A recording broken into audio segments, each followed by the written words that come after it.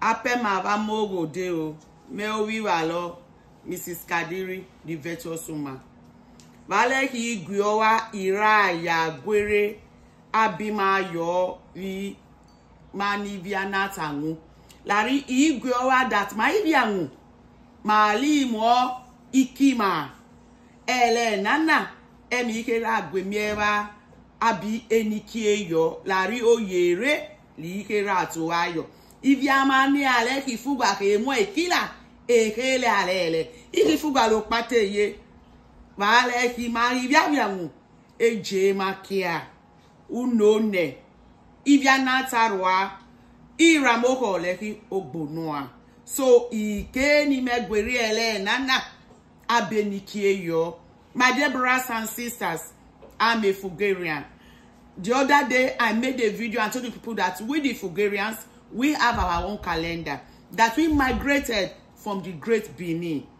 Then our forefather settled in our present ancestral home. So today, I'm going to be running through the 12th calendar month in Aviawu. The Aviawu calendar month, also say iti bo lohi i January. Uki January nati bo iti vianata ngu oki uki igwe. Okukina la aza nugwe. Uki ozeva oki February.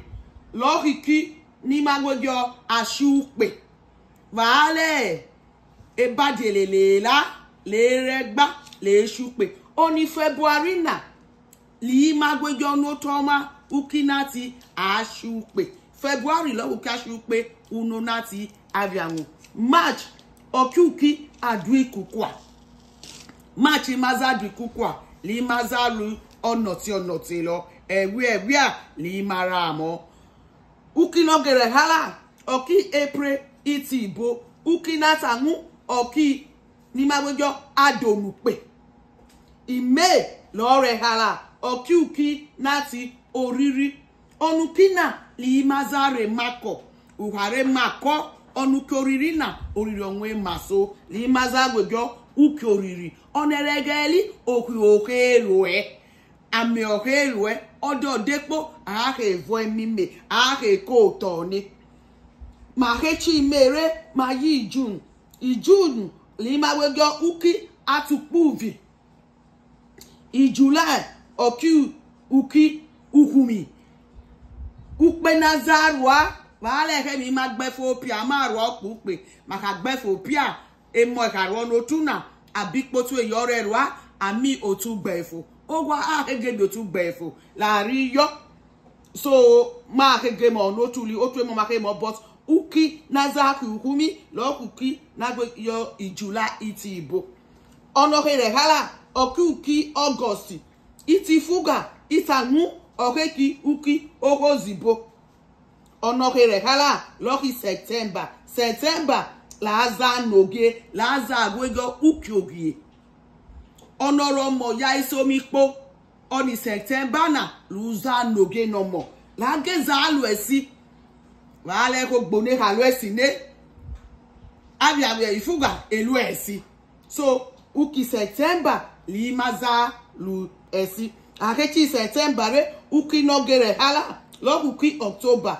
la agwegyo uki alupue imaza yelo alupue ake ni oriri ne ededepo elu ake yo ama ake regba yo o ake ni oriri mene onoke no romo ya isomi agegwegyo katalimi onoke no tolimi po vale regyo fomi anate ma lo li maza agwegyo uki alupue akechuki alupuere maji November laza ojo uke agie onukina laza gbagie wale haro pita ihomi omi ikila agbe agie onukina laza gbagie uka gbage okirere ama ye kudite ama yo ho so uno kaka but uke agie emegore u mapi luyo I December li magwejo uki ogbe onuki ogbe na le mose za yogbe e mosi neke wo neke kene ya isomi era atero ogbe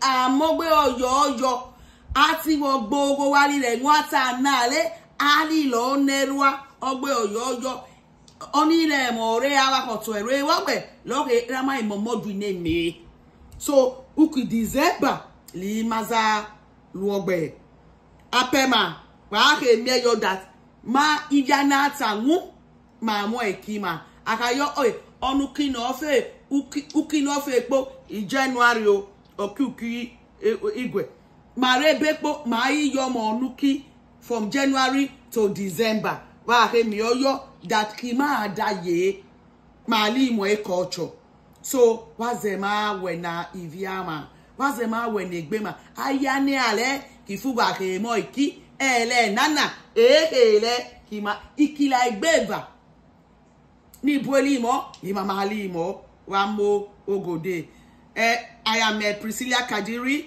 I just run down our native calendar. The Amu children also have their native calendar. January, February, March, April, May to December. You can see the way I analyze it. We have every calendar month. Thank you and God bless you. Please don't forget to subscribe to my YouTube channel. The Virtuous Woman. My page, David and Priscilla. Follow me. TikTok and on Facebook. I love you, but remember Jesus love you more. Thank you and God bless.